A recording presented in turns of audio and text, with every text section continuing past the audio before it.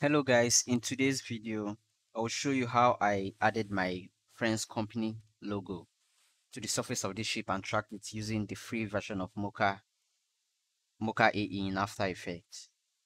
So to do this, first we'll go to After Effects, create a new composition, leave the resolution as 920 by 1080. Then next we'll import the video and the logo we'll be using. First, bring the video into the timeline. Let me adjust it so it's not too long.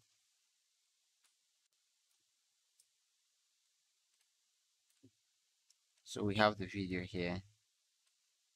So the next thing we're going to do is to go to your effects tab and search for Mocha and drag the Mocha AE onto your video. Then next, click on the Mocha symbol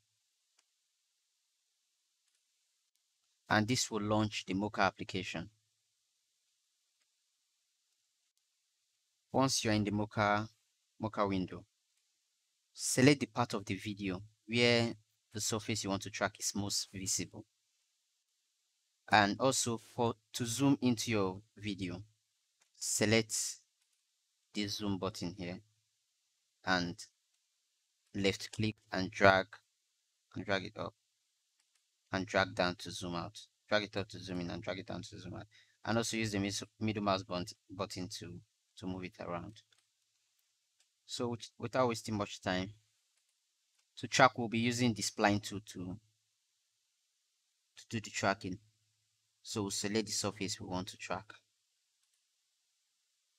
So the ship surface doesn't have a lot of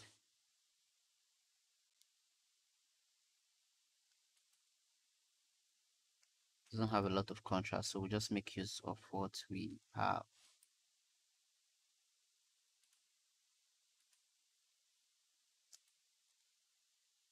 So once you're done selecting, you notice that we've created a new layer here. You can rename this as whatever you want. I'll name it as ship. Then make sure everything down here under this motion is selected, including the perspective. And you notice this red spot here, that signifies the keyframe of the spline we just created. So to track this, we'll be using this track play button here and not this one. This one is to play the video without tracking, and this is for tracking. And because we set the tracking at the middle of the video, first we'll track the video backwards before tracking it forward. And depending on the length of the video and how powerful your computer is, this might take some time. So I'll forward this so you don't have to wait throughout the tracking period, because it might take some time.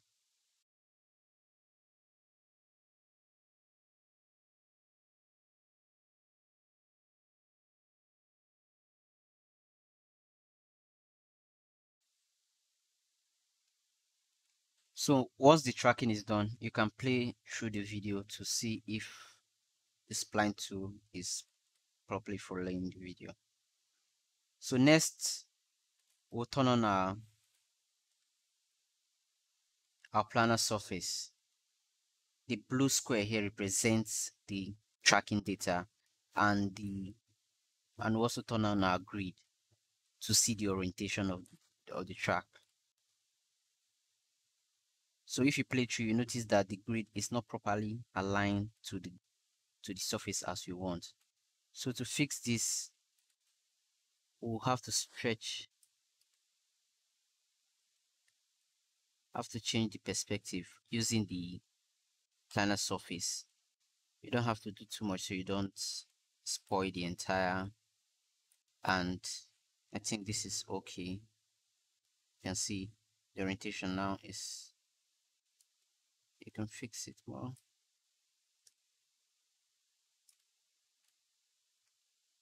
And you can see that the orientation is properly aligned now. To even further check that, you can add a logo from insert clip, add a logo to the, and uncheck this and play through it. As you can see, it's aligning properly as we want, and that's good. So once you're satisfied with the tracking, you can hit close and save.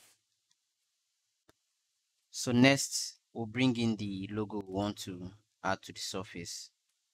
We drag it down the on top of the